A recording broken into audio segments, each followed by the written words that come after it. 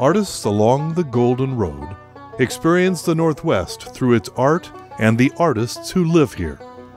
Northwest artists are passionate about art, and Golden Road Arts extends their passion through education. We're on an arts mission, introducing children to art. I'm going to do a simple project today. This is a hot air balloon. Kids love hot air balloons. I like hot air balloons myself as long as I'm on the ground when they're in the air. So a balloon is just a big oval, and instead of being connected at the bottom, it's flat. And then it has these lines that come down. These are the strings that hold the basket. And in this little basket, people actually ride. I don't know. They have a death wish, I guess. I'm not riding in anything that's going up in the air with heat, but some people actually love it. So you can see we have our hot air balloon. I've drawn this with a pencil, and then I'm going to go over it with black marker. But you can see that if I have my balloon and I make my pattern inside and I just draw the line straight across, it doesn't look very round. It looks pretty flat, so it's not very attractive. So what we want to do is we want to make our lines go in some kind of a pattern. It could be a circle pattern like this. That makes it look round. If you brought it out from the top, kind of like an umbrella. So you just have to think about, you know, if you want it to look flat or if you want it to look like it's got some dimension to it. So we're going to make the pattern here, and then I've got lots of lines drawn here, some vertical lines as well as our zigzag line. And then one of the things that you know, hot air balloons are very colorful. So to go back and color each one of these sections a different color, it'll be a beautiful hot air balloon. So you want to do that. Be sure to get your name on the paper. I always like kids to get their name on the paper, so they look remarkably alike when they're done. You want to make sure that each child gets their own. And we actually are going to have a template of this on our website when we get everything done, so that you'll actually be able to download a picture of this hot air balloon, and you can just use that if you want, if the children are too young to actually draw their own. So the next process that we're going to do is, this is a boat in the water. And so what we've done is, this is just a crayon drawing, and I'll just emphasize it with my black marker here. So you just start out by making these wiggly lines. This is the top of your water, and then on the top of the water you have your boat, and with its mast and its sail. And then each one of these sections is going to have different pattern. And you can do any pattern you want. That's the great thing about art. It's pretty hard to do it wrong. So you can see that I have drawn here lines, circles, squares, just everything that you could possibly think of. And then I've colored each section a different color. So when I get all done with this, I've got this really nice drawing, and it was very, very easy to do, and this will keep kids occupied for quite a while. And it's a good section to where you can talk about boats and talk about water, and you know, there's just lots of possibilities for teaching with something like this. Then the next project we're going to do is, this is a, I call this it's a squiggly monster, and I wish I could say that I thought of this myself, but I actually saw it on the internet, and I just thought it was so attractive. So what you do is you take a piece of paper, get a clean sheet here, you take a piece of paper and you fold it in half,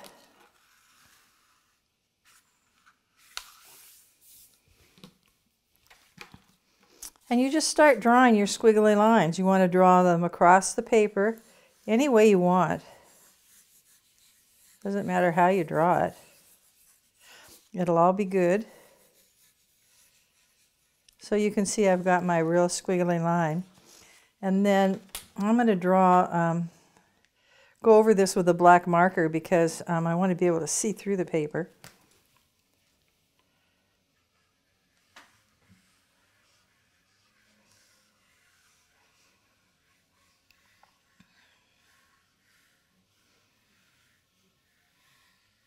These are washable markers so that if the children get them on themselves, in theory you can wash it off. Washing out of clothes, maybe. It's always a question on whether that will happen. Now at this point, when you look at it, you can kind of see it through here, but not really well. So what you really need to do is take this to the window, hold this up to the window where you can see through it. If I hold it up to the light, can you see through it a little bit?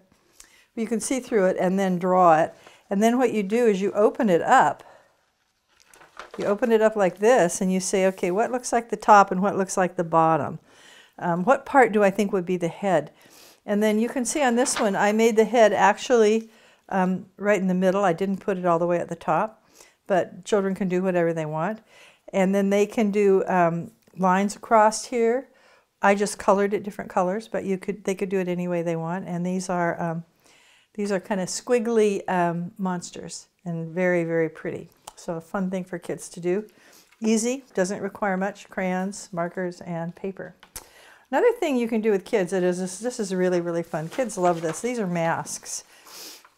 And so how you do this is you take a piece of paper, fold it in half,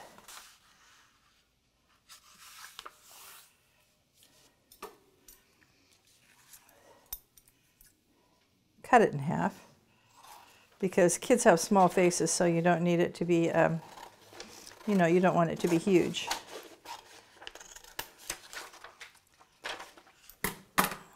Then you want to say, okay, here's the nose. This is probably the middle, so we're going to do a mask of some kind of an animal.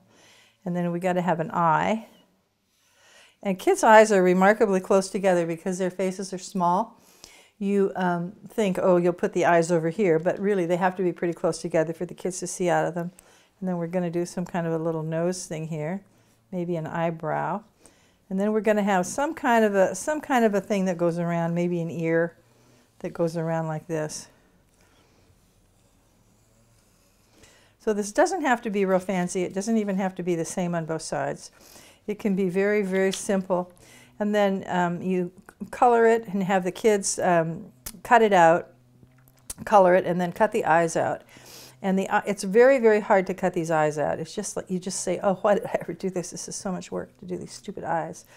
But if you get a small scissors and you kind of poke it right in the middle, and then if you cut from the back, it's fairly easy to cut out the eye.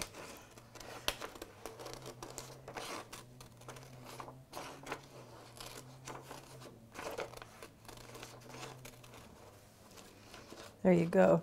And then you can either tape or poke a hole and use some yarn or string or whatever you have to tie it onto their face.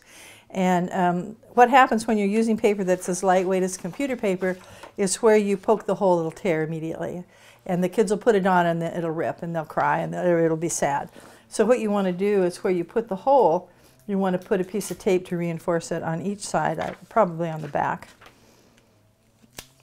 just so you reinforce where you put your string, because otherwise it'll tear and somebody will be real unhappy. You can see here I've done a bear and a cat, and we will actually have the drawings for this on our website, so you'll just be able to download these templates, and we'll do a bunch because they're very fun, and I have a lot of them in my files. So we're going to do that. And then the other thing that you can do, this is very, very fun, and I wish I could say I thought of this, but you know, there's so much fun stuff on the internet. You don't have to invent these things. You can just steal them, which I did with this. And so this is something that's called a clothespin puppet. And so the way this works is I drew this alligator, which I'm going to cut out here, and I just colored him with markers, and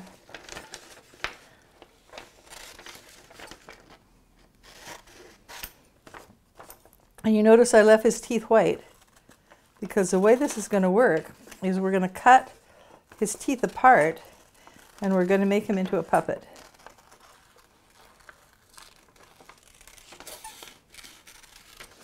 Terrible cutting job. That's all right. Nobody cares if it's perfect. That's the best thing about art. It doesn't have to be perfect. Okay, so we're going to cut right across where his teeth come together. Ooh, just like that. So if you had a clothespin, which unfortunately I don't have one right here, but if you had a clothespin, you would tape or glue each side to the clothespin. Now, probably you're not going to have a clothespin. So what I'm going to do here is I'm going to make a little loop out of paper and tape.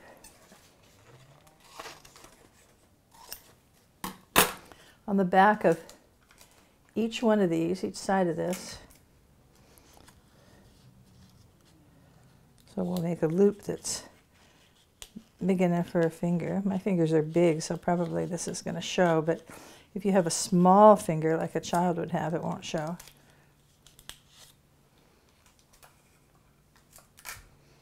Oh, lost my other loop. Where did it go? Oh, there it is. Okay, so we're going to put this together like this. I firmly believe in using as much tape as you can. I'm not a fan at all of wet glue with kids. It ends up everywhere. So the more you can use dry glue, the better it is. So we're going to glue his nose on here, and then we'll glue his body on the other side.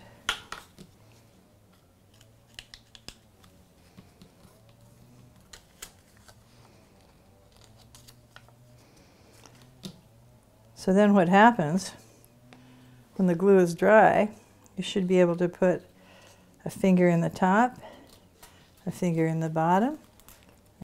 You see you can make his teeth open and close. And you can just do that with your fingers. You don't need a clothespin, but of course it's probably more fun if you had an actual clothespin. Chunk, chunk, chunk, chunk, chunk, chunk. Pretty fun. You can do all kinds of little animals, and we will eventually have a sheet of little animals for this exact project on our website, and we'll have a lot of these projects on it. Another thing you can do with kids, you know, they're all looking for something to do. They're looking for something that's going to interest them, and sometimes kids are real interested in stuff, and sometimes they're just not. So you have to find something that they like to do. These are buildings. So what I've done is I've just cut out shapes that look like buildings, so just straight up and down, and some that have little roofs on them. And then, you know, the kids can just draw the lines for the windows. They can make these buildings any way they want. They can make it look like a face. They could put a big smile on it if they want, because it's their work. It doesn't matter. And they can decorate it any way they want with crayons. And so when they get them all decorated, then they can get another piece of paper. We'll just use this piece right here. They can get another piece of paper, and they can glue their buildings on the paper. And so you can see that as you get these buildings that are all different shapes and sizes on the paper, and of course they don't have to be straight, they can be any way you want. It's going to be a really fun project for kids, and they're going to like it when it's done. Very simple to do, and very attractive. Okay, now one other thing that you can do, if you have colored paper, you could do this with white paper, but it's more fun with colored paper. So one of the things you can do is you can take a piece of colored paper. This is a handprint butterfly. And so what you would do is I'll just do it on white since I've got white right here. You would fold this in half, and you would draw around your hand. Now, of course, a child has a small hand. My hand is pretty big, so I'll try to do it smaller.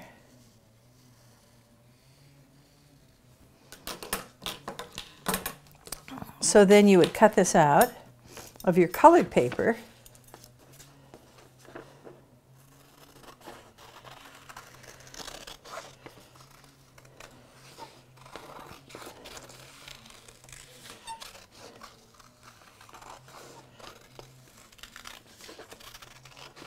And so this is going to look like butterfly wings when we're done. So one of the things that kids love to do is they love to paste. And This is a great pasting project.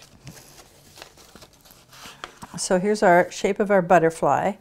I guess maybe that's the top, and these are his little butterfly feelers. One of the things that you can do is you can get a piece from a catalog.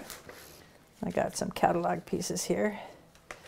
And I like to just tear them. I don't think you need to cut them. So you can just tear them out. Just get little pieces. Tear them out and glue them on. And when you get done, it's amazing. You know, you think, well, this is a stupid project, but when you get done, it looks pretty good, and the kids like it. They love to glue, and they love to color, and it's not hard. And one of the things, this is just a piece from a catalog, and one of the things you can do to keep from getting glue everywhere is if you work on a piece of wax paper, or a piece of just a piece of newspaper, or even a piece of page from the catalog, so that you have something to protect the table that you're working on from the glue. Because kids get glue on their hands, and they get glue on the table, and they get glue everywhere. But you can see that even though I'm just tearing out these pieces from the catalog, when this is all done, this is going to look pretty fun. They're going to really like this when it's all finished. And if you started with a colored piece of paper, it would even be better. I just did this white one, so it isn't quite as pretty as if it was the colored one. And then, of course, the butterfly needs a body. And what I try to do is find something that's all one color in the catalog that you can catalog, or yeah, I guess this is a catalog. I forget where this came from. Somebody trying to sell me clothes. But here's a catalog that's got a big orange spot in it, which is going to be perfect for the body of our caterpillar, or I guess our butterfly. So we could either cut or tear an oval piece for his body.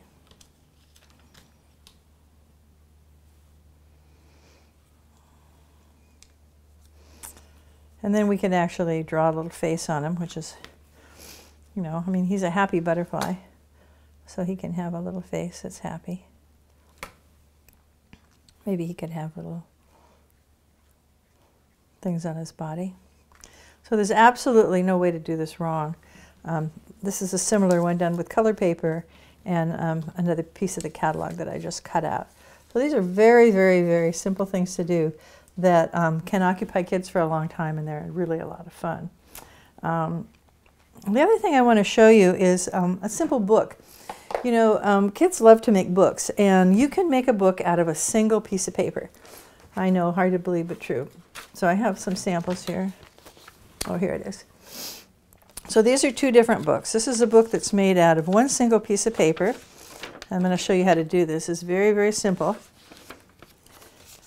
And this book is called a pair of pants book. And when you open it up, you'll see why it's called that, because it actually looks like a pair of pants when it's open before it's put together. And this is a piece of legal size paper, so it's just a little bit longer, but you could certainly do it with this paper as well. So the way you do this is you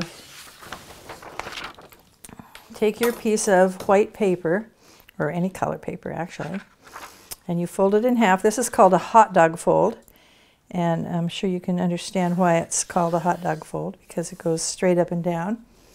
Let's get our...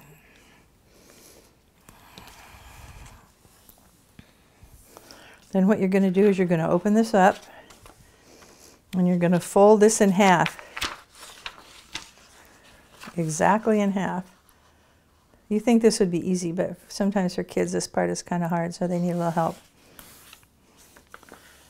Then you're going to turn this around and take the outside edge and fold it to the middle.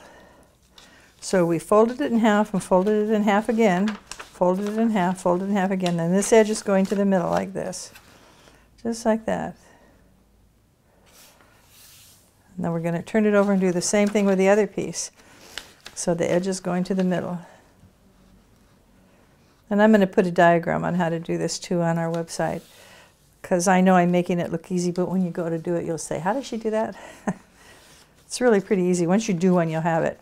So then what we're going to do is we're going to open this up. Kind of looks like a paper airplane that's not pointed.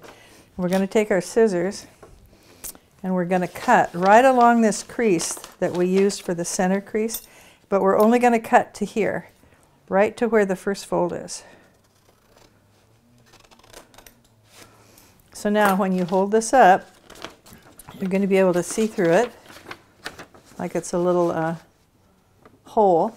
And then we're just going to push it together like this, fold it down, and there you see you have your amazing book.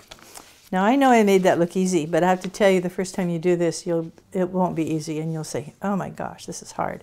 But after you do a couple of them, you'll get it and you'll have your book, and then the kids can, of course, write in the book, cut paper and glue into the book, and if you want more pages in your book, you just make another one and paste it on, and you've got, you know, instead of 4 pages, you've got 8.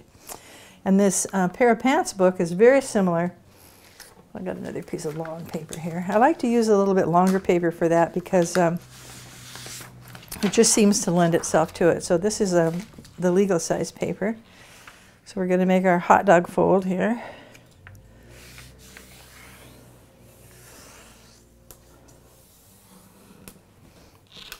Then we're going to do exactly like we did with our other book. We're going to fold it to the center, like that. This is called a hamburger fold because, you know, kind of looks like a hamburger, I guess, if you had a square hamburger. Then we're going to take the open end of it, fold it to the middle, just like exactly the same way we did the other book. So the difference between these two books is how you cut it. So the other one, we cut it right in the center and had a hole in the center. But what we're going to do with this one is we're going to open one end like this, and then we're going to cut the whole thing right down that crease to the center. And now you can see we have our pair of pants book, which is why it's called a pair of pants book. Oops, I missed a little spot there. And then what will happen, we'll fold this up and we have our book. And it's the same thing, kids can draw on it, color on it, whatever they want to do. And if you want to make it bigger, you can just make another book and attach it. This one's a little taller because the paper was a little longer. So there you have it. I'm not out of ideas, but I'll be back another day to give you some more projects to do with your kids. I'm Barbara Mason from Golden Road Arts.